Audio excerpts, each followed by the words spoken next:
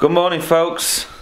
We're straight in the workshop today. No cute shots of little old Reggie because we've got absolutely loads and loads of jobs to do, and it is already 11 o'clock. It's ticking on. So let's jump straight in. So here we have a couple of deep fat fryer elements. So these are the control sections that you have. This particular one is 3-phase that we bought yesterday from Newark Car Auctions, so that needs cleaning, of course.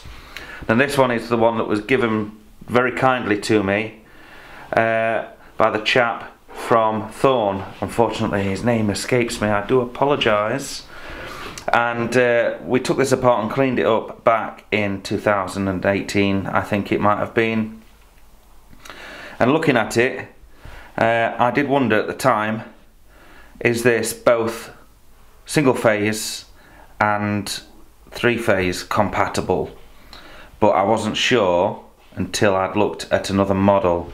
The indication here was the markings on these L1, L2, L3 kind of gave me the idea that they were, but I wasn't exactly sure how to wire it up, whether it's going to be a Delta star configuration or anything like that. So it looks like it's a star configuration. All the neutrals are coupled together in the centre, and looking at this one we can see that we've got 3 lines in, and tapped off of one of those lines for the indicator light is a live. They go through the emergency cutout switch, and then of course through the temperature control dial, which is controlled by these analog. You can probably see them better in here. These analog thermometer probes, if you like, and then they come back out the other side all as neutrals, which are coupled together with this bridging bar here. So we've already got that configuration with all these cables, and what the original installers had done here was just couple up L1 and L2 and L3 with something as simple as a few pieces of wire to bridge the gap, meaning that the whole 6 kilowatts of this system was running on one cable. So that cable had to be 4mm square or so in order to carry that current. But you can obviously see inside we've only got 2.5mm cables running from one side to the other. So if we convert this to 3-phase, then a 2.5mm cable will be enough to supply the power for this system, as is obvious here. And that's quite fortunate because I think I've got a 4mm cable running into the kitchen itself, so that should hopefully carry all of the electrical requirements I need to power 4 of these bad boys. So I need to convert this over to 3-phase. There's another one to do next door. We'll pull this wire out because this single-phase cable is now finished with and will not be used in this appliance again.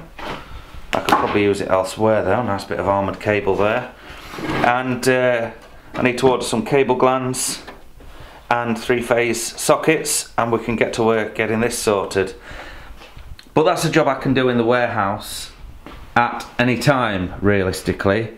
So what we need to do next is, now I understand this is going to work, the parts and pieces will go onto a shopping list, and I need to go and sort out the electrical supply for the kitchen itself.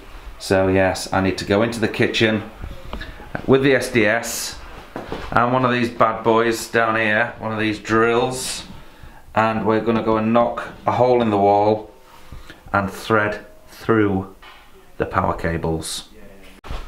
Well, we're in the cellar, folks, so I obviously want to pull those electric cables through upstairs, but the state that whoever put this electrical consumer unit in, the state it was left, it was abysmal, and I wouldn't call them an electrician, frankly. So we've come in, I've taken everything off but the lighting circuit, and I am working live here, but I'm taking all the correct precautions, and we're going to start to put all of these MCBs and RCDs and whatnot back in, and they're going to be all terminated correctly, and we're going to make sure that nothing's overloading any MCB and they're all correctly rated, because, well, it's on my mind, it's a mess, and I really need to see it done correctly, and well, it looks like I'm the man for the job.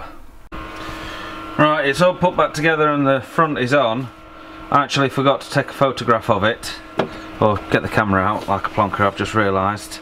There's a couple of things that don't actually tally up, so that never fitted in the first place, so I'm going to replace that, and all of the positions have moved now, so I've put the RCD protected circuits on the other side, so all I need to do is print off some brand new labels, and in order to do that I need to go to Toolstation and get some more tape for the label printer because I've run out.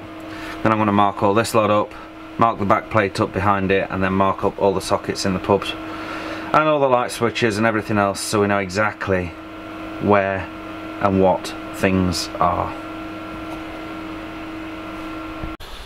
Absolute madness, folks.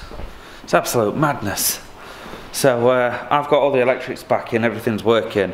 There are still 1 or 2 sockets that don't work, and they're not routed into the consumer unit, so something's gone wrong there down the line.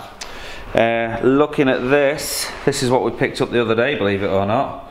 That's polished up nicely, hasn't it? So Tom's been working on that, and I've ordered some cable, a little bit like this stuff, to replace, well, it's exactly the same as that stuff on there, so we can change this to a 3-phase unit. Oh, I forgot to get the tape for that as well, so I can put the doodly-doos on, the labels on. Got to order some of that, and I want to order some of the like edging strip that you have in the kitchen, so it comes from the tiles to the floor, so when you're mopping it kind of has a nice flow. That's what Tom's asked me for anyway, so I'm going to shoot back up the stairs, folks, and jump online and see if I can find it. I'm very pleased with how that's come out though, yes. We're home. Reginald is sprawled all over the floor. Reggie, nutcase. He's getting big now. You are. So yeah, I'm home alone, nobody's here, and well, I'm thinking, do I cook myself some tea, or do I just ask Gemma to pick me up a nice piece of cod from the chip shop on the way home, and I'll sit with a beer. I think I might sit with a beer. So out here we do indeed still have on the bar East Coast Nitro and Proof, and I've not had a Nitro for a while, so I might just do that. Anyway, we shall see, folks, and we shall see you maybe on tomorrow's vlog. Thanks.